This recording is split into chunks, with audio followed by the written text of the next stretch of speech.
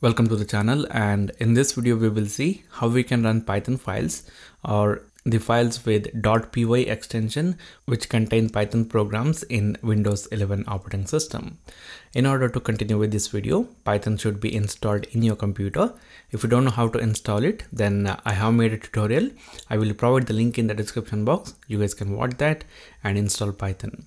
So once Python is installed, for the demonstration purpose in this video, I have a Python file in my desktop and it is called as hello. This file contains a very simple Python program. If I right click on this file and if I go to open with and notepad or any text editor, then we can see the contents of the Python file. And as you guys can see here, I have a very simple Python program which asks the user to enter his name and then it displays his name with a greeting message. Now the simple method to run this file is we right click on this file and we go to properties.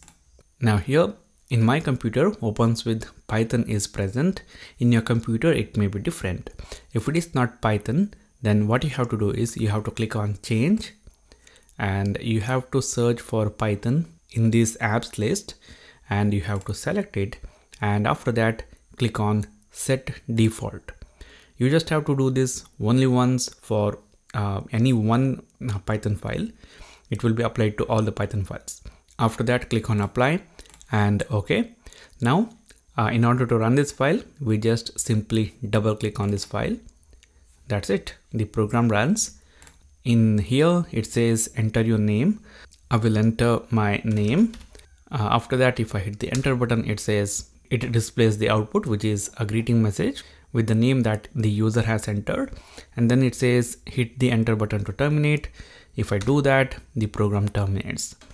So this is it guys. This is how we can run a Python file in Windows 11 easily. If you like the video, hit the like button. If you don't like it, hit the dislike button. If you want to say something, then write that in the comment box.